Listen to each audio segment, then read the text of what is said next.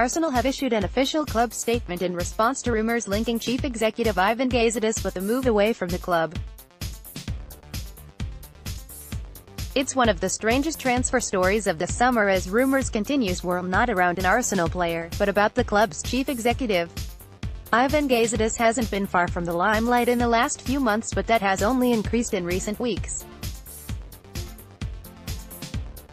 We reported yesterday that the club's chief executive was apparently set to join AC Milan in September, and now, Arsenal have issued a club statement responding to these claims. "We are aware of the speculation surrounding our chief executive Ivan Gazidis," the statement from Arsenal chairman Sir Chips Keswick read. "We know he receives many offers from organizations inside and outside the game as he's a hugely respected figure.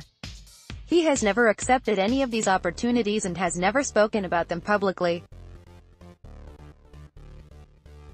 Don't miss, he has always been fully committed to taking Arsenal forward and is currently working hard in Singapore with our new head coach Unai Emery as we prepare for the new season." Emery himself was asked about the reports and had this to say, "I speak every day with him. He has been committed here for many years," Emery told the press in Singapore. "I think he continues here because it is a big project here and his commitment to Arsenal is very strong. We are speaking about every decision for our club. It seems as if most of the people around Ivan Gazidis at Arsenal believe that he will remain at the club. However, it is perhaps telling that Gazidis hasn't spoken publicly about the rumours considering how quick he has been to place himself in the media eye in recent months."